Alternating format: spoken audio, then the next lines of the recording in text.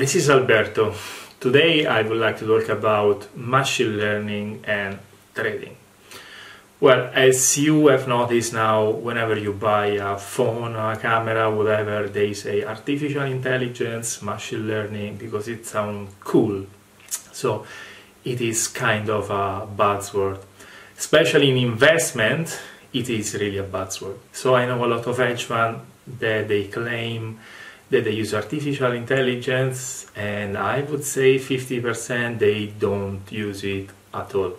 Or they might just use it to do some portfolio optimization, to do, let's say, a little bit of what they need in order to invest their money.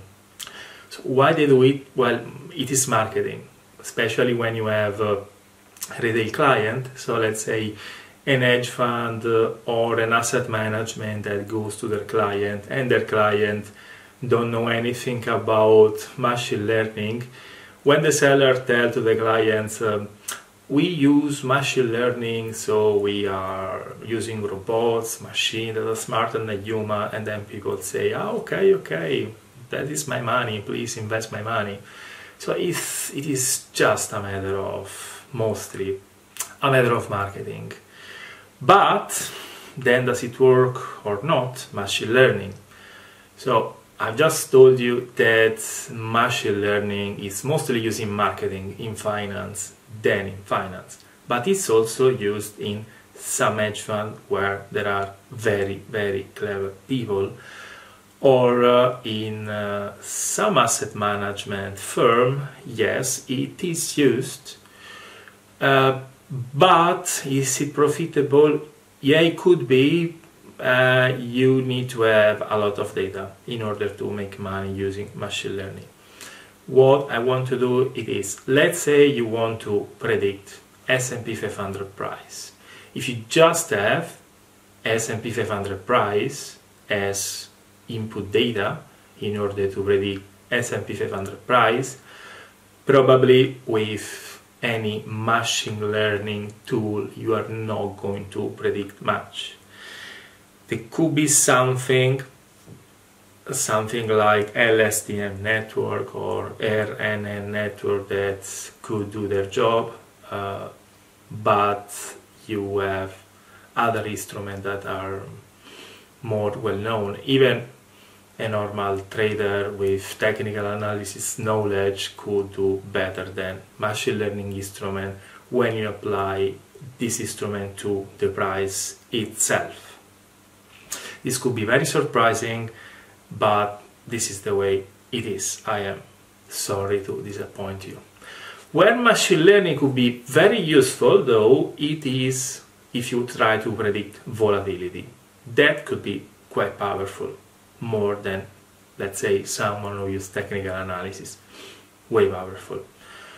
I use machine learning or time series analysis model that myself and my team have developed. Quite soon we will publish something that is quite cool on a scientific journal about volatility prediction using machine learning.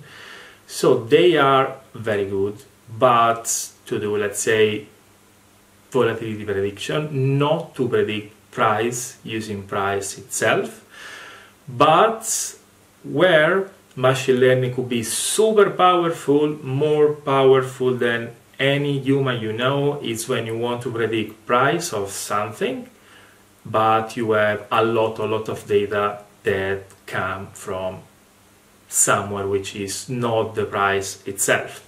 So you want to predict S&P 500 price, but you have as variable many different macroeconomic data, or how many parks are parked in front of supermarket in the USA, transaction of credit card. Well, now I'm saying something a little bit of random, but let's say when you have hundred of what they are called explanatory variables, that are just variables that you use in order to explain what is going on.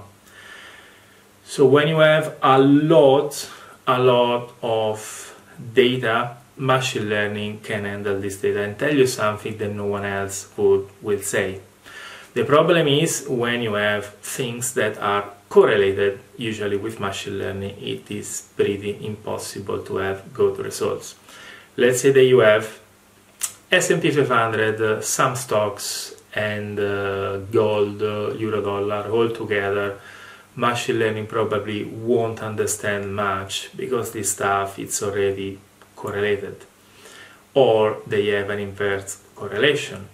This is to say that if you have, let's say, fixed income goes up when S&P 500 goes down, with machine learning, whatever technique you're using, you won't do anything useful. I am simplifying a lot, so forgive me if you are already a machine learning expert and now you're thinking that I am oversimplifying, but this video is for someone that doesn't know anything. So I am really simplifying, and again I am sorry if this is too much simplifying. So where machine learning could be extremely powerful, for example, it could be a strategy that I read on a scientific journal and I backtested myself and it works. Well, I'm not sure if it works with real money, but for what I could see from data, yes it does.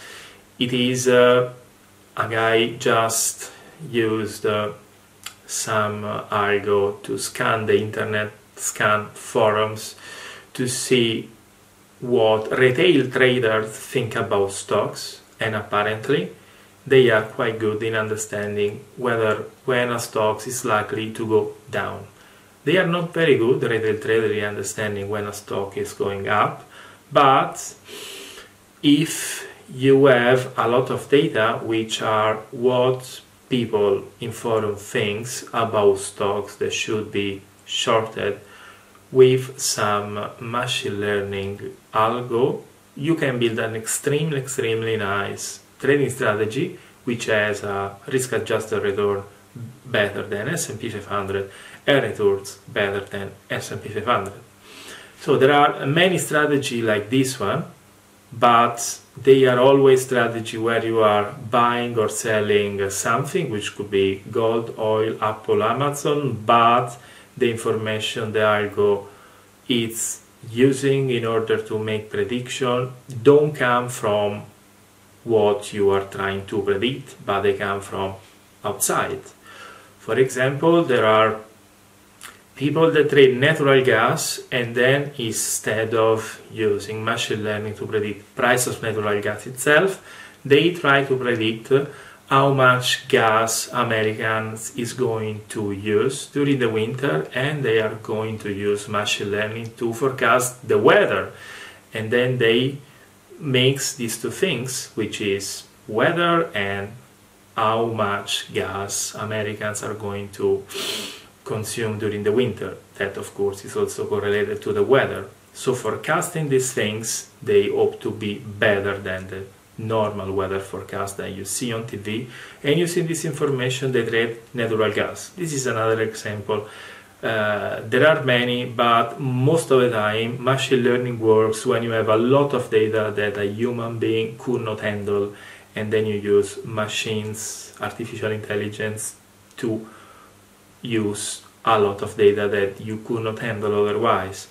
But when it comes to trade a single thing and you only have the time series itself, there are many other instruments coming from time series analysis, for example, which is kind of a mathematical model that is used in econometrics, or algorithmic trading based on patterns, which is still technical analysis, or even a normal trader with its own experience. So there are a lot of things that are already good enough to make money if you are good enough to use them. For example, in time series analysis there are a lot of models that are quite good in predicting volatility, and then you can combine with something else to tell whether the price will go up or down. Or, well, if you're watching this video, you know probably what technical analysis is, and you know some traders that make money.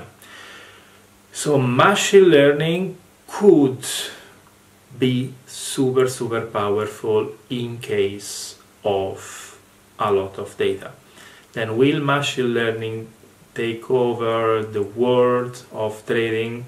Well, machine learning, yes, in case of course we have a lot of data, but algorithmic trading, yes, most of transaction in between institutions are transactions between algos. Market making is completely algo, and 70 or 80% of American hedge funds are fully algo. But algo doesn't mean necessarily machine learning. Algo is any strategy that is automated. So machine learning belongs to algorithmic trading, but algorithmic trading, it is a more vast world, which includes, for example, trading system based on technical analysis. So algorithmic trading is a quite big world. Machine learning is a part of it, and unless you have a crazy amount of data, or unless your goal is to predict volatility, so far you might not need it, and sorry to disappoint you. Bye bye.